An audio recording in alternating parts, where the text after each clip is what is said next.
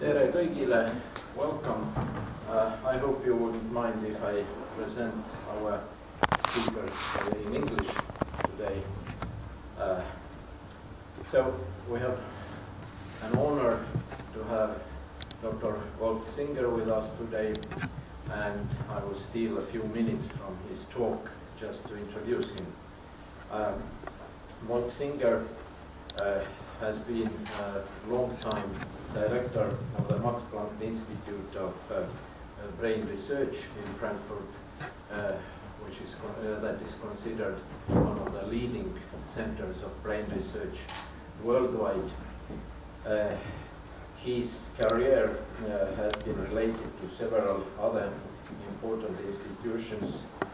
He is also founding director of the Ernst Strüngmann Institute for Neuroscience in cooperation with the same Max Planck Society, founding director of the Frankfurt Institute of Advanced Studies, several other appointments. His education comes from two highly acknowledged places like University of Munich and Sorbonne.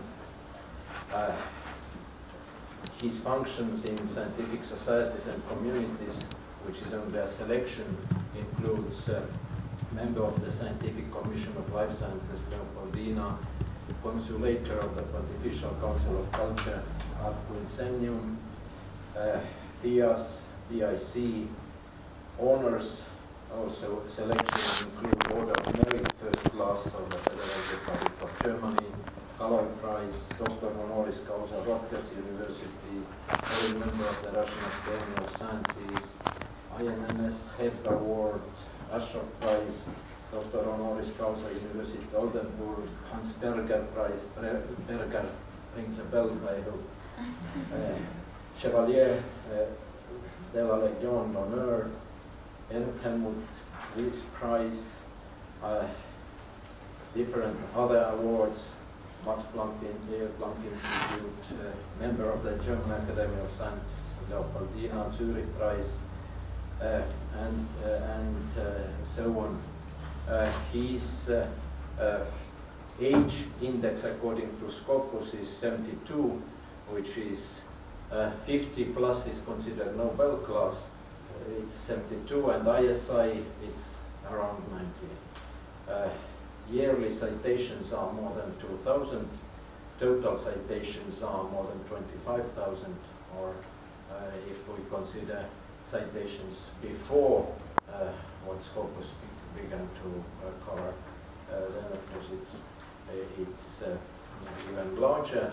And naturally, Science, Nature, and other top-tier journals are the places where these publications have been appearing in multiples. Last not least, Wolfsinger heads the group of research where our doctoral student,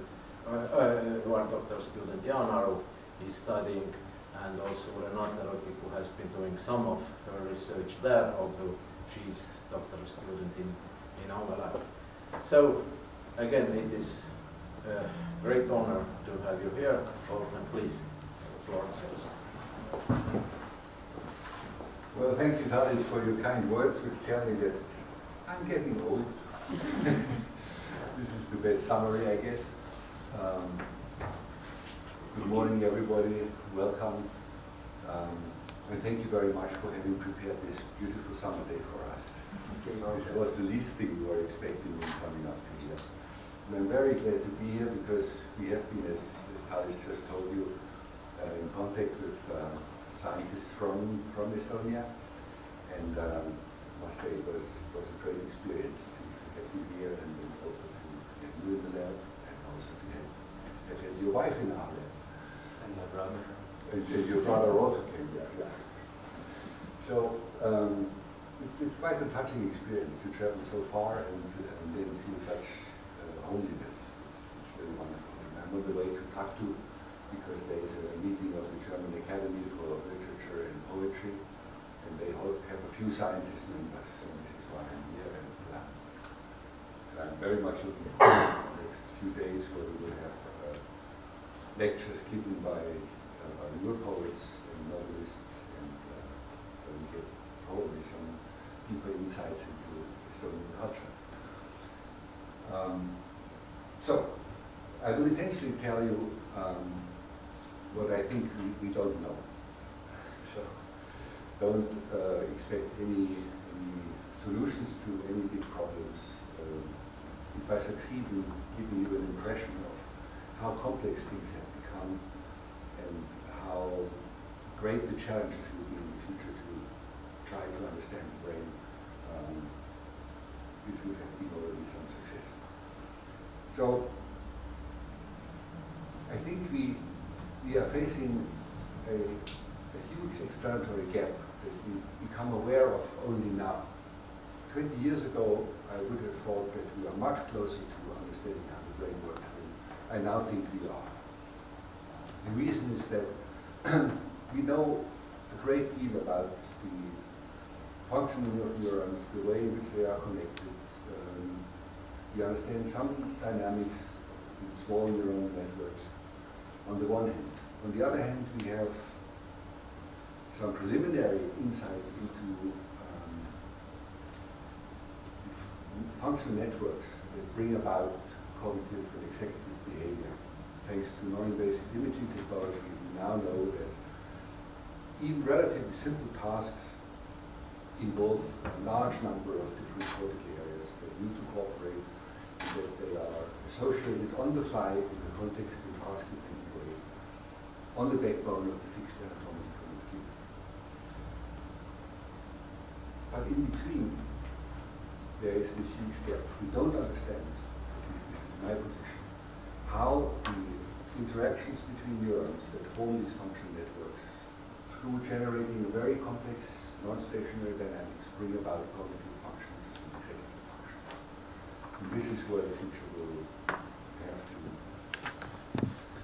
invest heavily. And as you know, there are these big programs now that have been launched by Obama, where the focus is on gathering more data on the brain, developing technologies that allow one to get massive parallel recording with high pixel spatial resolution on different parts in the brain at the cellular level if possible. Study in depth the complex anatomical conditions and then trying to make sense out of it. And this human brain project that has been launched in Europe goes a completely different way. There the philosophy is we know enough, we have enough data, but they have not been put together. So what we need is massive investment into computer technology and then simulate what we know. And we will then know how the brain works if we succeed, but this would require scaling up the computer powers and the data banks. I have my own opinion, but you should decide which way is the better one at the moment. I think the right what caused this change in paradigm that now defines this explanatory level? While we were following this very fruitful behaviorist approach, which essentially considered the brain as a stimulus response machine, we were entering the brain from the sensory surfaces, and we thought that if we study in detail the transformation of the signals as they are passed on in the processing hierarchy, until we get out on the other side to the effectors and the executive structures, we will have understood how the brain works. Turned out this was a very fruitful approach. We learned a lot about the machinery, but we haven't understood how the brain works. And the reason is that in pursuing this research line, we first discovered that the connectome of the brain is far away from being simple processing streams characterized by feed-forward algorithms. We now realize that the brain is an extremely distributed system in which reciprocity and re-entry prevail as organizing principles. And statistical analysis of these networks tells us it's a small world network, rich club network, where every element in this network is connected to any other element through only a few nodes in the network. So communication is very distributed in parallel. And then we have learned that the brain is self-active, is not waiting for stimuli to produce some activity. And we now understand that what we had observed already by looking at individual neurons, that there's enormous fluctuation in the response properties of neurons. They sometimes respond, they sometimes don't, vigorously or weak. And they also change their response properties in the context of the brain. Until quite recently, we thought that this is an expression of intrinsic noise, that the system is just not stable enough. Now we know that this is by no means the case. We now know that this response variability is the consequence of the fact that the brain permanently generates very complex, high-dimensional spatial temporal patterns among many, many neurons, which reflect the complex connectivity of the brain. So these patterns contain information. They are used as templates with which the incoming sensory signals are matched, and then the convergence of those essentially generated expectancies or hypotheses or predictions with the incoming sensory information allows the brain to interpret, for example, the visual or the auditory world outside. You also see that the activity patterns in this system, they were very close to self-organized criticality. So the brain is permanently operating at the edge of chaos. It's a very interesting state of activity from where it can go into any local minimum with a very, very short latency. All these are concepts that are far away from the behaviorist stance that the brain is a stimulus response machine. Now we have to try to make sense out of this. I'll give you a few examples about the small worldness of brain connectivity. So a connectome that is characterized by the fact that it is optimized to allow communication between neurons in different places in the brain with very few intervening switching nodes. And it appears as if this strategy was scale-free. We see it at the level of individual neurons and columns in circumscribed cortical areas. And this is an example here. If we record simultaneously from many neurons, as is done here, which can be done with these novel silicon probe electrodes, and then determines the communication between the neurons by computing, for example, constellation functions, one gets such connectivity. It looks confusing, and one can then analyze this and order this in a different way and find out that, one principle of connectivity is to connect nearest neighbors. But there is also a strategy to have a few long-range connections from one node to the other to allow rapid communication and transition from any one neuron in this local network to neurons that are integrated in other networks. So this occurs true at the microscale of intracortical connectivity. It is also true for the long-range connections that characterize the cortical connectome as a whole. And what you see here is a selection of cortical areas in the monkey brain. And the red dots, they stand for a cytoarchitectonically defined cortical area. And here, only the visual areas in the monkey brain, about 30 of them, humans have about the same number, are depicted. And a few executive structures in the frontal cortex, which deal with the control of attention, essentially visual attention in this case. And these white lines, I don't know whether you can see them well, yeah, they stand for massive reciprocal connections between those areas. And if one analyzes the system, then you see the mind-boggling complexity of this connectivity scheme, which allows virtually unlimited communication between neurons sitting down back here in the primary visual cortex and some prefrontal neurons. If you know your underground map, it's very easy to get from here to there with 1 or 2 switching stations. And this is true for all other neurons.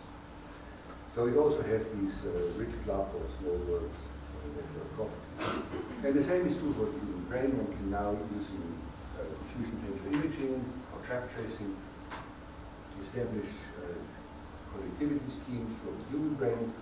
And in the bottom graph, you just see a very simplified connectome where we took only 120 regions, like architectonically defined regions in the brain, and we only show 20% of the identifiable connections. And already this gives you a very complex network, and you see that the two hemispheres talk to each other, areas from front to back are communicating through short distances. It's also the same strategy as the small-world network. Now this has a number of attractive properties. It allows for distributed parallel processing. You can have many processes running in different nodes at the same time. They communicate with each other in a very intense way.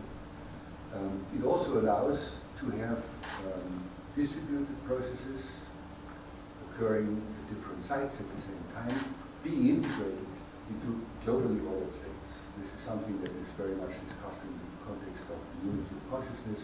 How come that you can have so many different processes running at the same time, dealing with auditory, visual, gustatory, what have you, senses, and then unify all this, bring the computational results together in order to have a coherent percept.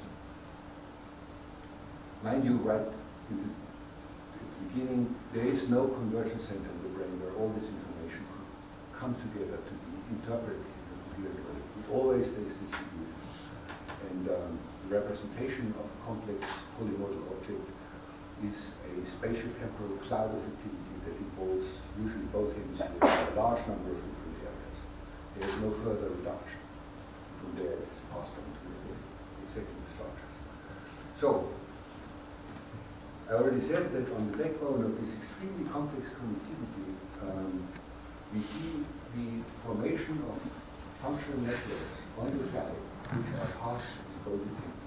So not all neurons all the time talk to each other, but there are subgroups specified which for a moment, in a path-dependent way, get associated in order to produce a result. Now, this dynamic configuration of functional networks requires mechanisms of coordination. And what I shall propose is that the core mechanism for this coordination is temporal coordination. There seems to be no other way to achieve this but establish order in time, in relative time. Now, there is ample evidence for temporal structure in neuronal responses. We mentioned Berger, since Berger had been known, and I just learned in Krakow last week that there is a precursor of Berger 3 decades before him discovered the alpha rhythm, the blockade of alpha rhythm by eye opening. But since he published in Polish, he was completely forgotten or never recognized actually. So when you publish in a language that people in the United States can understand. So, as already Berger has shown, there is temporary pattern activity in the brain. And we now know that wherever we look in the brain, we find responses that are temporally structured in the sense that they are oscillatory in various different frequency ranges. Now, if one has such temporal structure in neuronal activity, one can establish temporal relations because time gets passed. And because these are oscillatory processes, phase relations become space for coding. This is very important. You can also be synchronous, and when they are synchronous, you can have them phase shifted. And in this phase information, or in these phase differences, you can code information. Information technicians do this all the time, for them it's nothing special. This is how it looks like. If one doesn't report in G, but it goes into the brain, encodes from a bunch of neurons here in primary visual cortex, activates them with an appropriate stimulus. These cells, and here's a whole cluster, big spikes, big cells, or nearby cells, small spikes, other cells, smaller cells, or remote cells, they tend to discharge together in a rhythmic way. In this case, the rhythm is about 40 Hertz. And if one integrates this activity or reports low-pass filtered signals, one gets a local field potential that is nicely oscillatory and of course synchronous with these clustered discharges because the one causes the other. And such oscillatory processes are now found in all brain structures that have been looked at. Whereby the frequencies differ. The hippocampus is the prevailing frequency, the theta rhythm, the 7 Hertz range. In the visual cortex, if it's idling, it's alpha rhythm, 10 Hertz range. In the motor system, when coordinated movements are executed, it's mainly in the beta range, and in local cortical circuits dealing with sensory processing, forward processing, it tends to be alpha and the gamma, so 48 Hertz upwards. The interesting phenomenon of these oscillations is, of course, that they can synchronize. And this you see in this example. If one records simultaneously from two sites in the visual cortex that are spatially segregated, one gets spatially segregated receptor fields, one can still activate those neurons with a common stimulus, and then by cross-correlating the spike discharges of those neurons, one sees, yeah, they can synchronize, they do this with close to zero phase lag, so we get a strong center peaking because of parallelogram, and this is occurring on the basis of an oscillatory. This by itself would not be so interesting, but what makes this phenomenon really interesting is its context dependency. The same cluster of two neurons, which under one stimulus condition, like here being activated with a long bar that sweeps over the two receptor fields, so a single contour, they synchronize. But if the very same two clusters of cells are activated by two different stimuli, that move in opposite directions, so they're clearly recognizable as being separate, two different objects. Then the same cells get activated, they see their stimulus locally, no change, but they no longer synchronize, suggesting that context, and maybe also the rules for Gestalt grouping, are reflected by the degree of synchronicity among neurons. So what I will do is briefly give you some evidence that the precise timing of spikes relative to each other matters in neuronal processing. This is a new aspect of information processing. The classical view is that all that neurons can do is signal through the rate of their discharges, so the amplitude of their excitation, whether a particular feature is the case or not, is present. What I would like to do is now to emphasize that also the precise timing of a spike relative to the other spikes is used as space for information.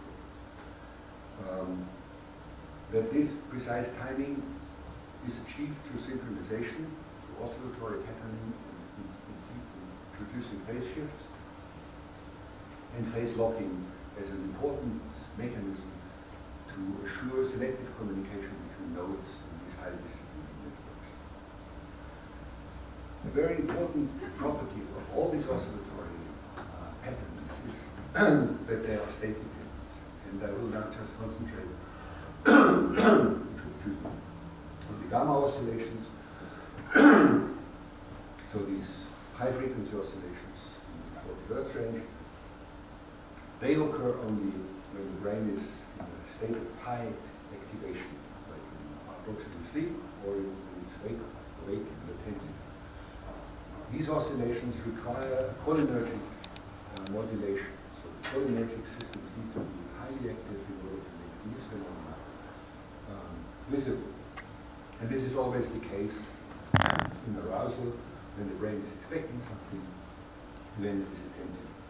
And these temporal structures, they can be modified independently of discharge rate of neurons. That's very important because this gives two different spaces for coding information. You can regulate the amplitude of spike discharges, but you can also change the relative timing. And these two mechanisms are used in a complementary way.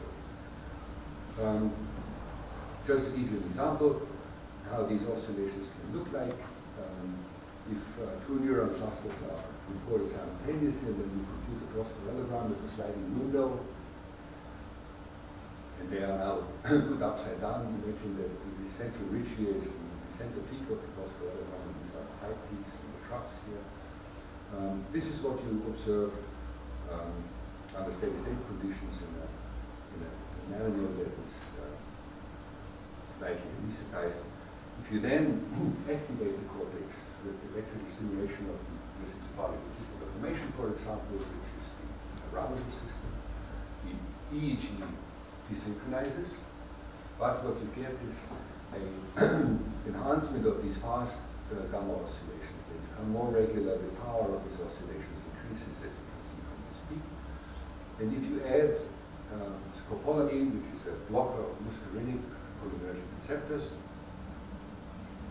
it's contained in belladonna, which is what women used to do. They dribble it in their eyes, and then it produces these large pupils, which is a sign of puberty. Then you get rid of all these oscillations, and you can't rescue it even when you stimulate electrically with the essence particle information. So there's a cholinergic mechanism that favors the occurrence of these gamma oscillations.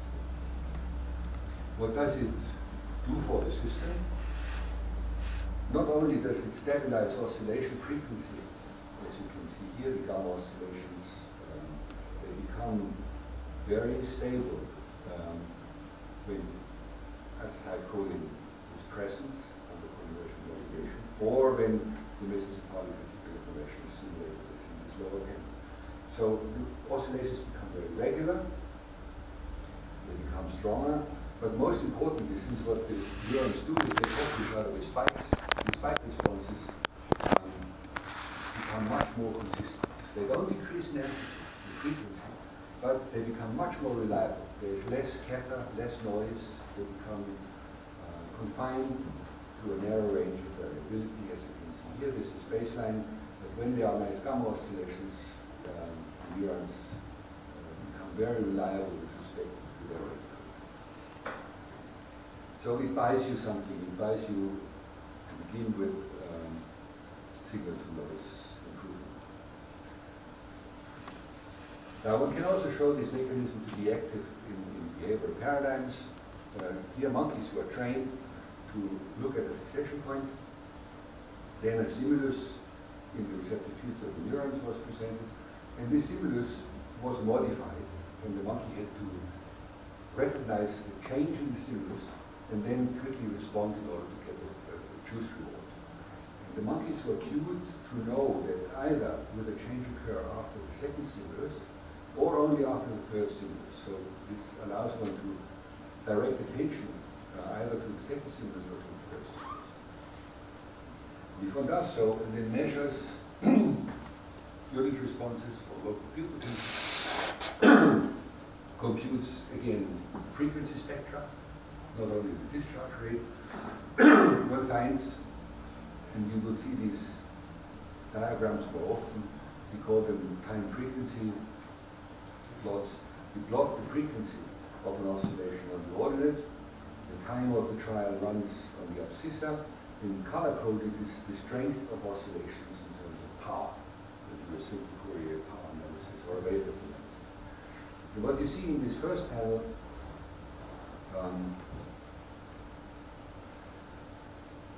there is always some gamma response, so this high frequency oscillation, in response to the first stimulus because it's attracting attention because the trial starts. Now here you see the monkey produces strong gamma oscillations in response to the second stimulus because the monkey was expecting, due to the cueing, that change would occur here. But it didn't, it was a catch trial. So the monkey maintained its attention, a little bit less so. So there's still gamma in response to the third stimulus because the monkey expects, well, then this one will have to change before it can allow it to respond. In this case, very different. The monkey expects the change to occur in response to the last stimulus. It just doesn't bother to produce any gamma oscillations in response to the second stimulus. And this is a massive difference between gamma power to unexpected stimuli and gamma power to expected stimuli. An interesting phenomenon here is that this dramatic change in dynamics is not reflected by changes in the discharge rate of neurons. As you can see here, the firing rates between expected and unexpected, or firing rates to expected and unexpected stimuli are exactly the same. This means that the oscillatory patterning of the responses and not the rate, and the associated synchronization of the discharges, because if many neurons oscillate at the same frequency, they will also discharge synchrony.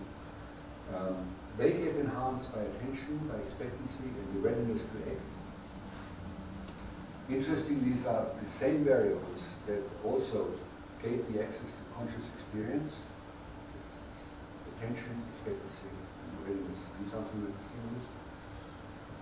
And these changes in temporal structure do not correlate with changes in discharge rate. Very often, discharge rate even goes down when the temporal structures become most salient. So there are two orthogonal codes the nervous system can use. And I will give you an example that they are actually used in order to convey information, to change the saliency of stimuli. You probably all know this hypophysical phenomenon that you get enhanced apparent contrasts for the center grating if it is surrounded by another grating that differs in phase. The phase offset is very strong, as here. Apparent contrast of the center grating is higher than here, where the phase offset is smaller.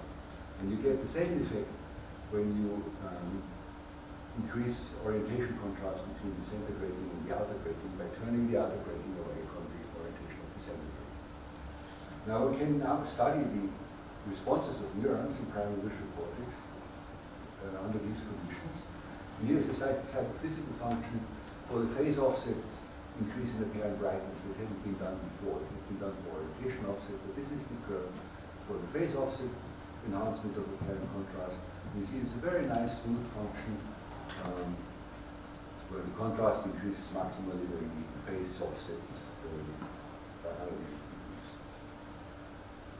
What one then can do is insert electrodes in the cortex with multi-site hotspots and record from a large number of neurons that respond to the center grating, or one can also record across those boundaries, and then study the neuronal responses. This here is confirmatory. It has been done already before. People recorded from neurons responding to the center grating, and they found, as we did, if you rotate away the outer grating increasingly from the orientation of the inner grating, leading to enhanced contrast, discharge rates increase. This is due to the decreasing lateral inhibition between cortical columns of different orientation. So far the world seems to be fine. The surprise came when we did the same by increasing contrast with phase offset. You see there's no change in discharge rate. Now this raises the problem: how does the cortex increase the saliency of the responses if it doesn't increase the discharge rate of neurons? The answer is here. Since we had more than one unit recorded at the same time, we could compute cross correlations between neurons, responding to the center breaking, and determine from the peak amplitude of the center peak the amount of coincident or synchronous firing that increases over here.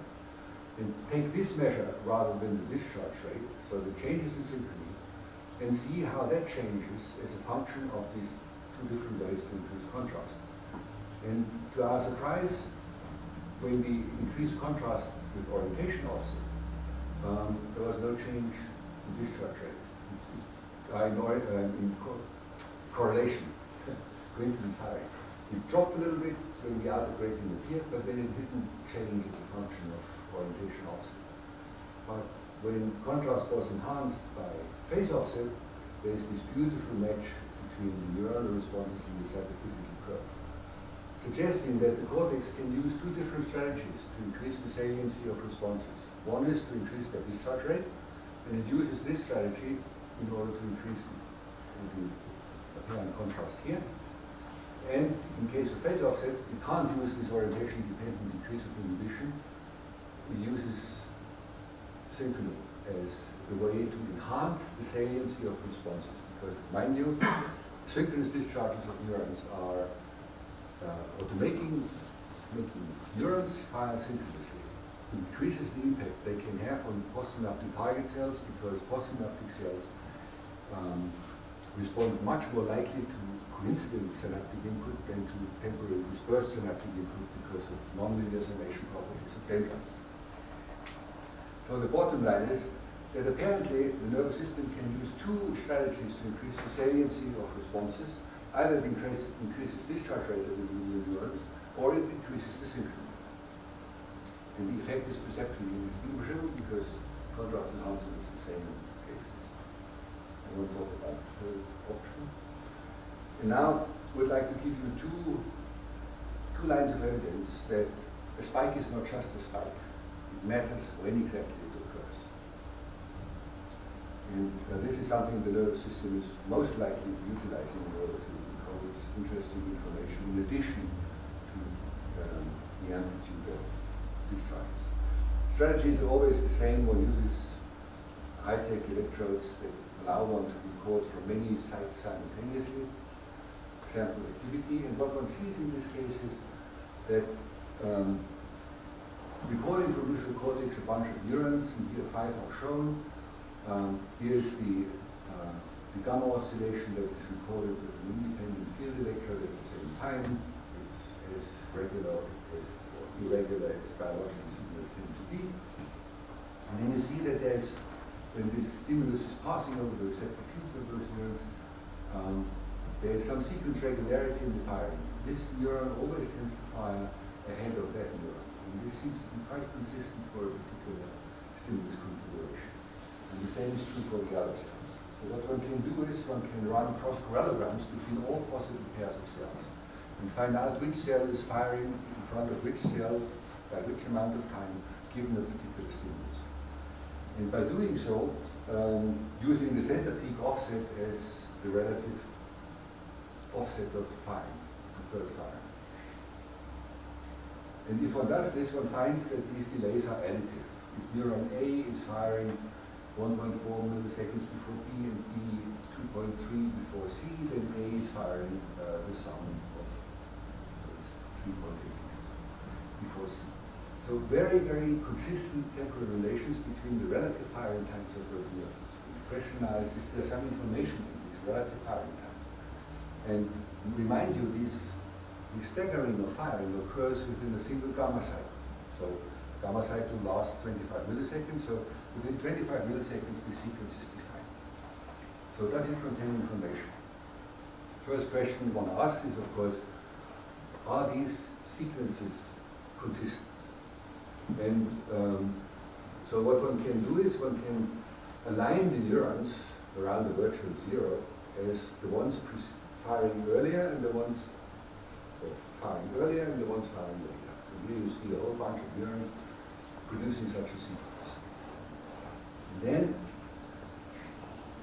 do this with, in this case, 7 hours interval, hoping to have the same neurons still on the electrodes, which in most cases is true, except I think for the yellow one, it may have been a new one.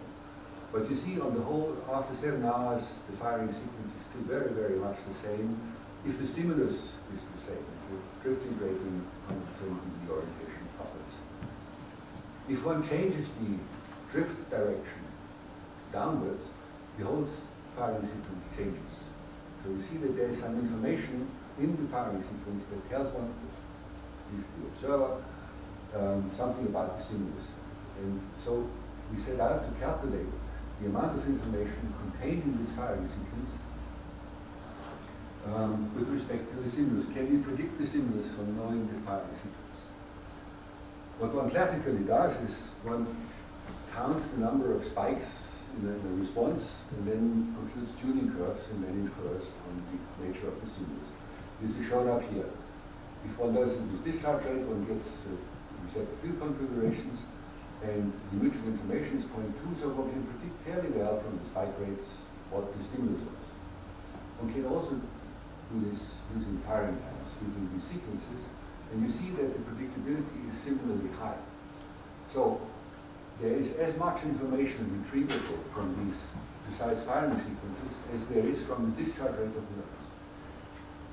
Except that in order to evaluate the discharge rate, we need to have a long integration window, because within 25 milliseconds, you can have only one spike, maximum 2 spikes of the cortical neuron. So we have to wait until we know how active that neuron is. Not so with the firing sequences. They can be read out with a single cycle, because they are constituted in a single cycle. And this may be necessary, because there are theoretical considerations by people like Simon Thorpe, for example, in psychophysics tells us this since ever, that you have about, assuming that there is some serial processing of visual stimuli in the visual processing hierarchy, that you have about 25 milliseconds for V1 in order to compute a result, to tell you what the stimulus configuration is, what belongs to theta, what belongs to ground, which allows cells in V1 to emit maybe 1 to maximum 3 spikes if they burst. There is not much more they can say in this short window, given their rate of activity. So if one wants to read out quickly what the case is, then these firing sequences would be much more suitable, because they can be decoded very, very rapidly. In fact, within a single oscillation cycle. Another example for spikes not just being spikes. What we usually do is, when we compute the orientation selectivity of a cortical neuron, we sample spikes for different stimuli,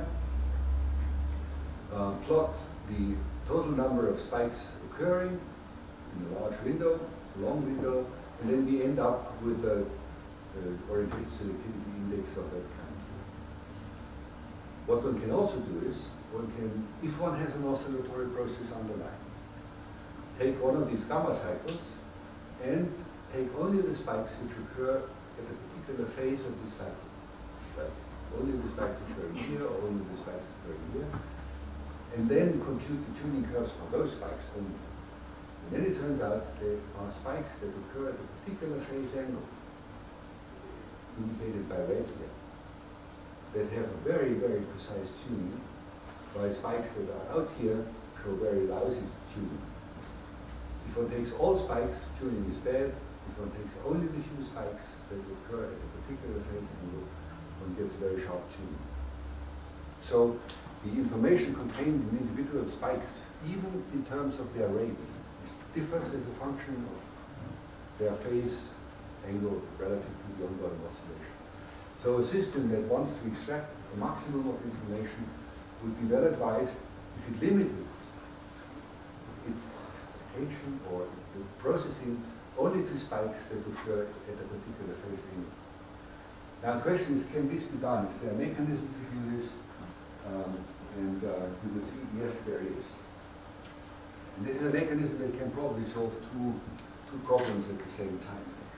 Once it can, among many spikes that are offered, select only a few for further processing, and then it can be used to selectively funnel activity in this highly interconnected system to route activity selectively between nodes. And the hypothesis goes as follows. If one records from two clusters of cells or from two nodes, one sees that when they engage in oscillatory activity, and even if they get into the same, entrain into the same frequency, this very large band, they can oscillate in synchrony, but they shift their phases all the time. And if one plots all the phase angles that one observes after a minute of recording or so, one sees that the system explored the whole phase space. All phase relations occur at some moment in time. But there are some preferred phase relations. Now I need a little bit of background.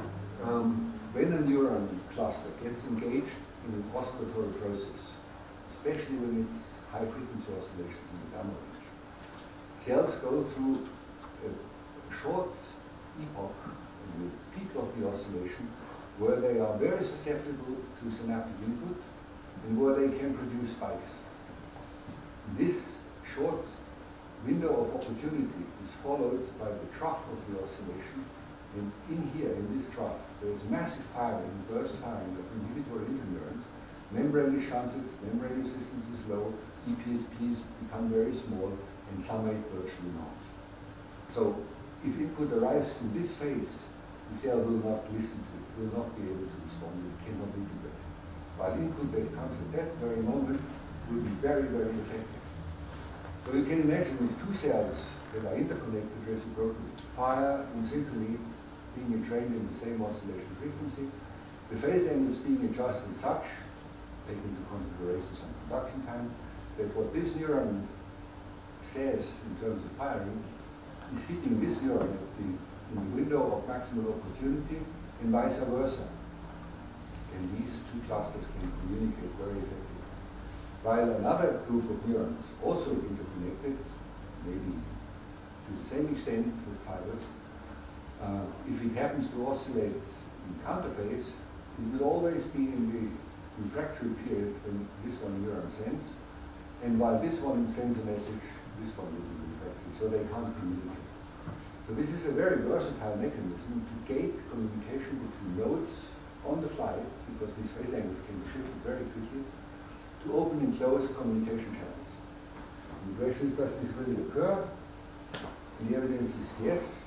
The way one does this is one records simultaneously from two nodes, two clusters of cells, determines the communication between the two cells, either by computing mutual information between the respective spike trains, or by measuring some other covariance variable, and plot this intensity of communication or reliability of communication in color for the different oscillation frequencies that we can measure.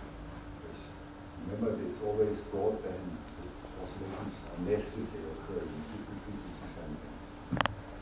And then one finds very consistently that communication among neuron clusters becomes strongest when they engage in a particular phase angle oscillation. We call it just a good phase. It need not be zero phase. It depends on production velocity.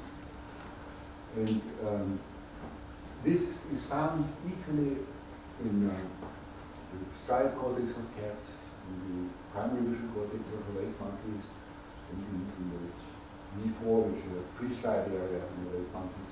It always occurs in the gamma frequency range.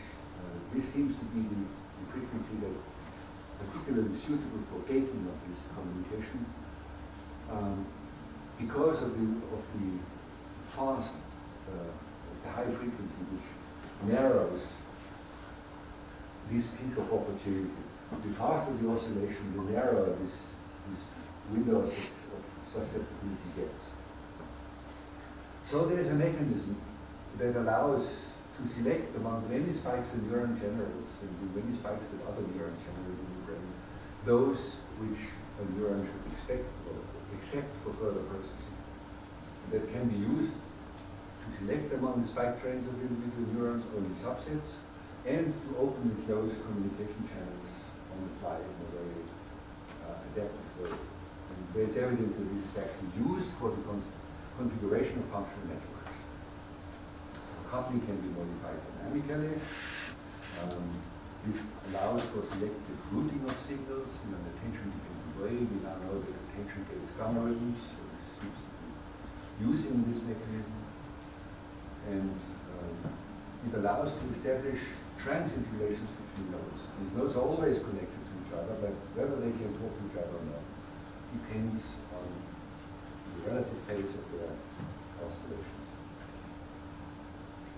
So, just to close, one can of course use the analysis of coherence for the identification of functional networks that configure on the backbone of fixed anatomical connections.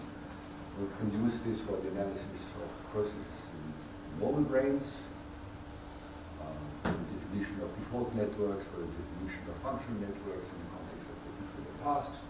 But we can also use it in order to see whether brains in states of disease differ from normal brains. So these are like two examples. We use this hypothesis in order to investigate brains of schizophrenic patients for the simple reason that schizophrenia is characterized by the fact that these patients have problems to appropriately group together what should be connected and to keep separate what should be kept separate. They establish bindings between semantic contents that normally do not bind together, and likewise they cannot put together what should be put together. So they seem to have a binding problem, and if binding means establish a functional networks, bind nodes together by opening communication channels, that should be reflected in changes in coherence. So they were given a cognitive task that was simple to see whether this is a phase or not, these well-known black and white movie phases. That requires a lot of filling in, that requires a lot of selective binding between contours in order to see a phase, and then there were other patterns where it was impossible to recognize a phase because they were upside down and scrambled. And all the subjects had to do is press button face or press button no face. We did MEG recording, time frequency analysis. Here's an example of source localizations and the activities occurred or with respect to occur to begin with in early phases of the task over the visual cortex and the sleeping part of the brain. Then if one does such as time frequency analysis, one sees that controls produce a lot of gamma activity right after stimulus presentation. They maintain a gamma band. There is also activity in the lower frequency bands all the way down to theta. And then this is the response period where they have recognized and do something. And one sees already in schizophrenic patients there is less power in this frequency band. And this is not due to medication only, because you also see this decrease in first episode non-treated young patients. The difference is larger in the chronic schizophrenics, but for sure some of this difference is not medication use, which is always a problem in clinical studies. But even more conspicuous than amplitude changes are changes in phase synchrony between cortical areas. So here we measured not the amplitude of the oscillations in a particular frequency band, but the precision of synchronization of these oscillations taken from different sites in the brain. And what you see here is in normal subjects, now in the beta range, these long-range synchronization events, they occur preferentially in the lower frequency band, in the beta, which is 15 to 25%. Right after stimulus presentation, there is a massive increase in phase locking of these beta oscillations. We get from 2 bouts, and this is virtually missing in the schizophrenic patients. It's a very dramatic difference.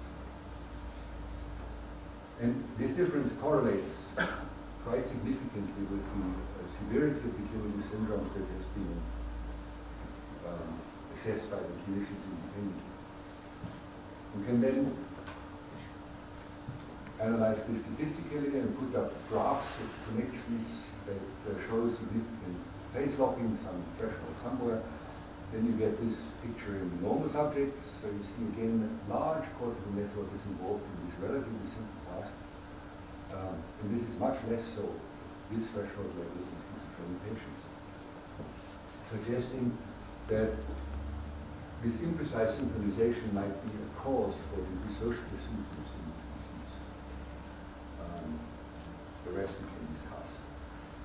And to really close, I would like to mention briefly developmental data that the analysis were motivated by the fact that schizophrenia manifests itself for the first time at around late adolescence, early adulthood. A little bit earlier in men than in women, and in women there is a second period of susceptibility around the menopause. So why is it that this disease peaks here and starts here, for example? So we did a developmental study taking groups from 6-year-old kids all the way up to 21-year adults and studied again with Moody phase, this paradigm oscillations in phase locking. And with respect to the gamma oscillations, we see there is a steady increase of the gamma oscillations with age, so the world seemed in order. They become more and more prominent. And the same is the case for theta oscillations. I have no slide for that. But a surprise comes if one looks at the phase locking data. Phase locking also increases with age in the beginning, and we see this here. This is the late childhood phase locking, and this is the adult. So late childhood seems already on a good way to become adult. But in late adolescence, all this beauty breaks down again. It's no longer there. Looks as bad as in schizophrenic patients. So phase locking in the beta range increases, breaks down, and then reconfigures and becomes adult-like. And this reconfiguration goes along with the dramatic reconfiguration of functional networks.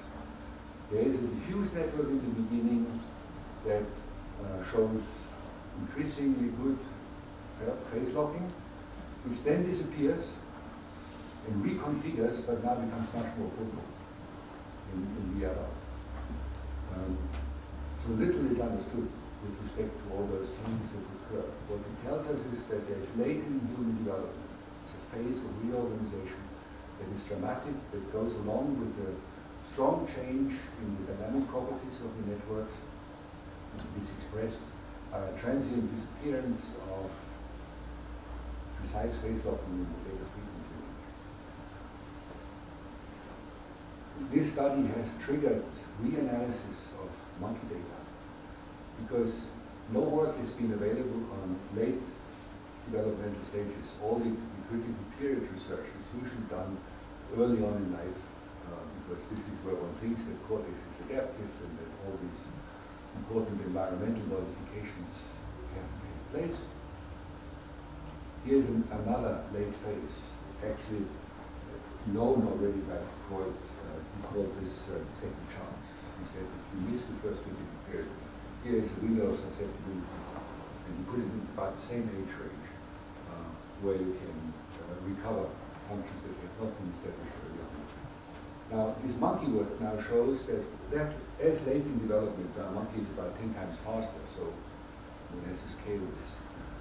There is still a change of receptor subunits for the GABA A receptor, something that one had expected to occur early on in development. It's known that there the NMDA receptor changes subunits from subunits that make the channel have slow kinetics to a channel that has fast kinetics. Now something similar, the exchange of alpha-2 to alpha-1 receptor subunit of the GABA A channels, or the inhibitory channel, and mediates inhibitory interaction, occurs that late in development and makes that the inhibitory events become much faster in time, better time, which may be the reason for the higher precision of adult networks, faster oscillations, better synchronization. There are many other changes occurring that way. Myelination is still changing. The duration between white matter and gray matter is still changing. So more research should be done in this late phase of human development, because there are still massive changes occurring. And with this I would like to stop. Noontime, lunchtime. Thank you very much.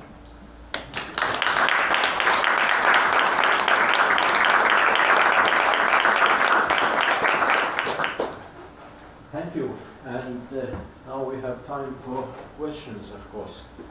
So please look forward. Yes.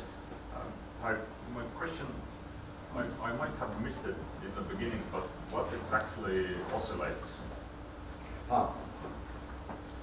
So what you see is when you record from a neuron in spikes, that these spikes occur in clusters, separated by intervals, where they don't spike. So if you run an autocorrelation time series, you see an oscillation. You also see it if you just look at the field potential, which is the sum of all the synaptic currents in the region, and then you see an oscillatory potential, like you see in the EEG. Now the mechanism behind this, multiple mechanisms, but the one that generates the gamma ripple the fastest are reciprocal interactions between local inhibitory interneurons. They are coupled through electrical synapses, and they are coupled reciprocally through GABAergic synapses. And this network by itself, if you activate it, engages into these fast oscillations. And the frequency is determined by the kinetics of the membrane conductance and by the time constants of the IPSP currents. It's gamma A. It's fast. When integrated in the cortical network, an additional element comes, which are reciprocal connections between the pyramidal cells and this inhibitory network. So the pyramidal cells assume they are spontaneously active, they feed into this inhibitory network. The inhibitory network paces this activity, feeds back periodically IPSPs, which block the pyramidal cells, and this makes a local oscillator. Now you want to propagate these oscillations to other areas or synchronize other areas. This is done, I should say it differently. You have, in each area, you have these local oscillators. So they can do their oscillation business locally, but they can also synchronize it. And this is done through the long-range excitatory connections that pass within the cortical area through the superficial layers, and between cortical areas they go to white matter, all through the corpus callosum. And these glutamatergic fibers, they impinge in their target zones both onto inhibitory interneurons and the pyramidal cells. And these connections are usually reciprocal. And this makes that remote oscillators can synchronize. And now comes a mystery. They can synchronize with zero phase length, even though there is a considerable conduction delay between the two areas, which at first sight seems impossible, violating the rules of basic laws.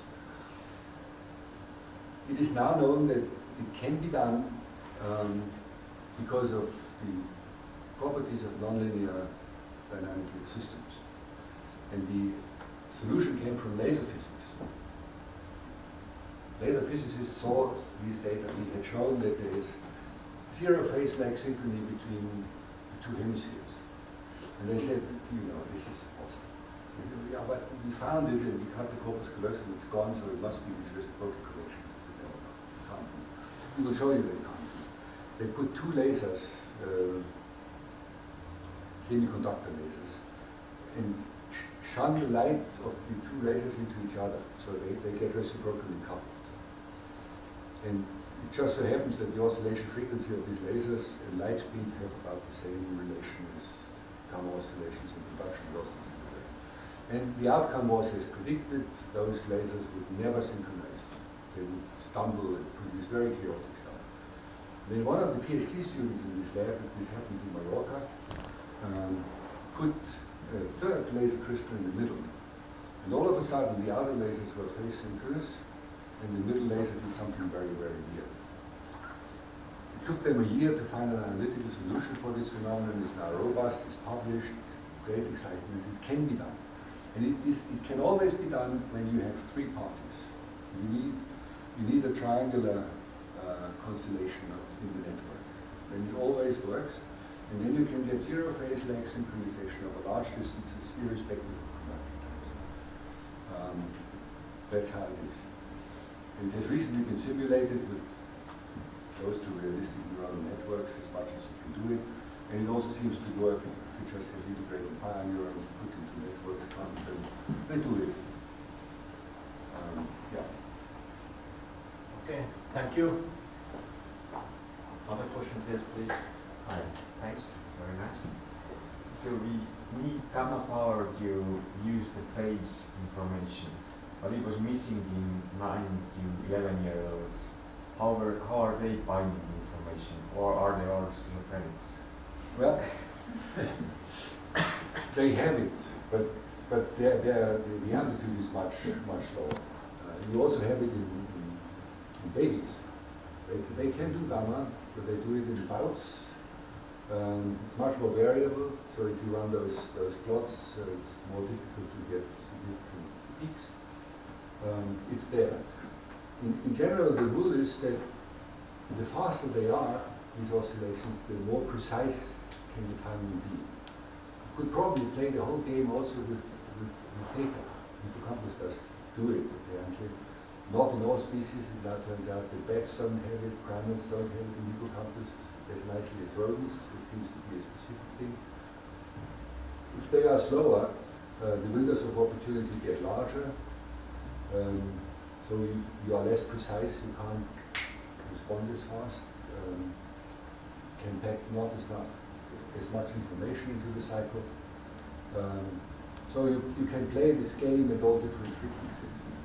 But if you want to be precise and information rich, it's good to be as fast as you can, but there's an upper limit because the membrane time constants and for the oscillation generating mechanism, the conduction time is better.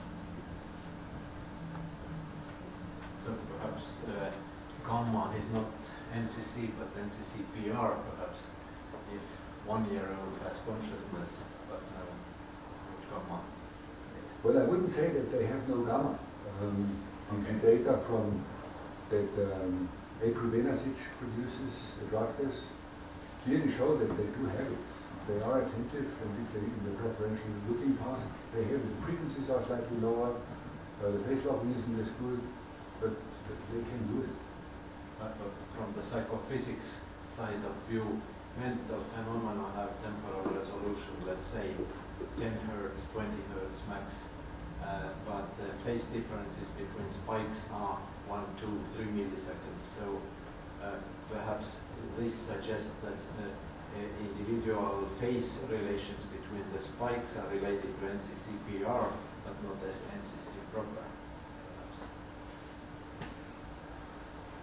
Well, I wish I knew what NCC is anyway. The phenomenology we see at the outside may not at all be what happens in the brain, because we measure a lot of linear functions, and the categorization seems to occur according to linear principles, but we have all evidence that what happens in the brain is highly nonlinear, high dimensional, and so the cortex may apply algorithms for its computations that do not show up on the executive side. So it's only a part of the story, not the whole story. Come on, synchron. Well, this is just one frequency band that we stumbled on and then worked on it. But there's higher frequencies. We don't know whether they're functionally relevant, but in hippocampus we have this 200 Hertz ripple. And there are these many, many lower frequencies. And they are certainly playing a role.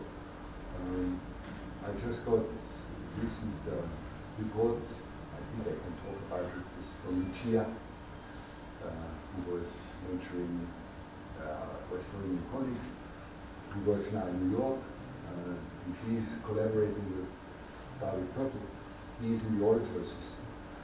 And he combined psychophysics with electrophysics. I think it was EG recordings, or was it EG? Doesn't matter.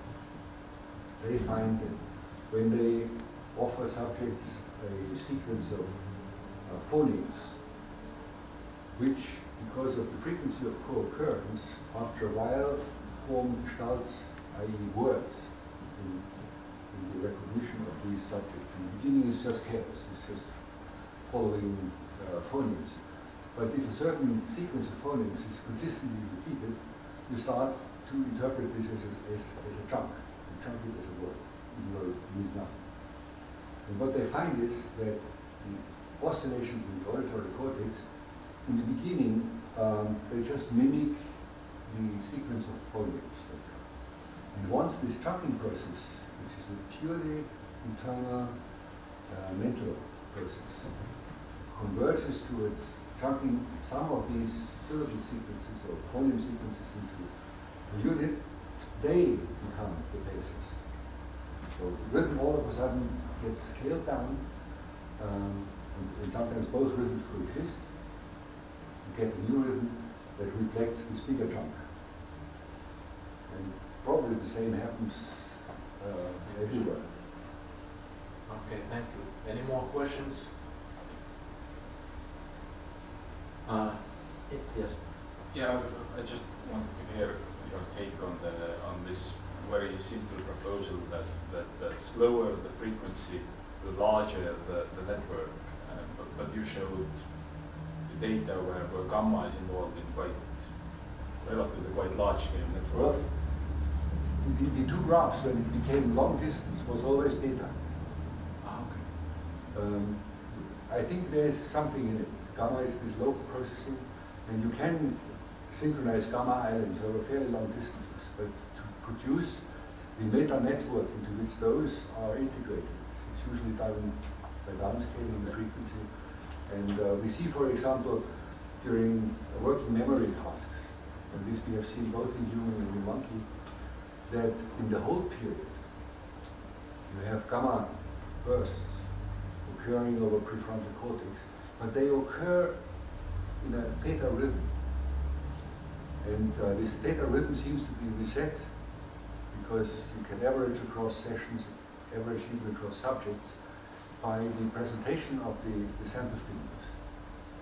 So there seems to be a theta rhythm triggered on which the gamma bouts ride. And there may be more rhythms nested into each other. It's a huge discussion. Talked to Jan, who had a paper on the difficulty. It is still, no, it's not yet published. Right? It's still in the rebuttal process of the problem of cross-frequency coupling. It is, of course, a very interesting topic because it would allow one to express message relations. And this is so utterly important, and there is no good solution for it yet in network theory. But phase coupling and cross-frequency coupling would be a way out. Yes, in one study, you found that there was about equal amount of information from timing and from firing rates. Did you study whether this information was overlapping or correlated or not, or if you sum together this information, is it 2 times more information or not? This was what one referee had also asked us to do. you were not the referee. We haven't done it so far because it's difficult to use these two orthogonal codes. We don't quite know whether we should just summate the evidence or we just know there's similar amount of evidence in the sequence as there is in the discharge rate. As you saw, the tuning curves, they look different with respect to the orientation preference of the neurons. But we don't know how the brain uses these sequences. So we don't know quite which measure we should extract from them. We just took one, which was sequence order. But we could also use the relative timing, which we didn't. We just supersequence order. If you have a good suggestion of how one can combine those two measures to find out whether if one used both, one would know more about the stimulus, tell me. Or publish it yourself. Or take our data, yeah, they are freely available, of course.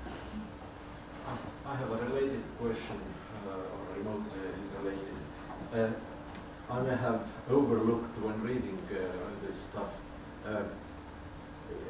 What is the relation between the so-called good phase of a spike and the surface measured negativity? Is there any relation or no? I mean, are there preferable phases where spikes are produced in bunches related more to the surface recorded negativity, or there is no data about? There are very few data that really would allow one to cross those scales. Local spikes, local field potential is okay, but the negativity is usually higher during the negativity. But even there may be problems. If you are recording between layers where the phase reversal occurs, it may also be that you see the field potential from here and the spike from here, and then it reverses its phase. Especially folding of the cortex. And there is no correlation attempted yet with surface data, because one would really have to have micro electrode there, the field potential, hopefully across layers, an ECOG on top of the cortex, and an EEG electrode outside. And we see how all these relate to each other. That hasn't been done. So Nikos Logothetis has some stuff where they measure on surface, EEG, and the multi-unit activity, and they look at the phase relationships between these two. So it's emerging. And of course, it's somatic processes and dendritic processes may have a little bit of different impact. Let's say if you measure spiking rates as a somatic, let's say sodium related processes, and calcium spikes are more important relatively for dendritic processes, and makes another level of complexity. Yeah. If you think about the layer 5 cells, the large pyramids, you record the spikes from down the soma, and the decisive events may happen in layer 1 at the tufts. If they produce calcium spikes, that would be a huge electrographic event, which you see with the ECOG on the surface. This hasn't been done properly yet. All we know is surface negativity is related to more activity in the brain, but this is potassium. Okay, questions?